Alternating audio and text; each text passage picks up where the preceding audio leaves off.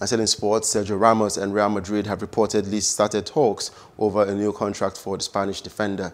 And Ramos will be out of contract at the Bernabeu next summer and would be able to talk to other clubs about a possible free transfer in January.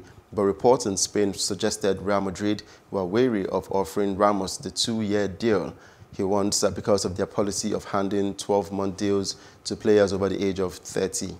The ex-Sevilla defender, who has made over 650 appearances for Real Madrid since joining in 2005, has won La Liga 5 times and the Champions League on 4 occasions.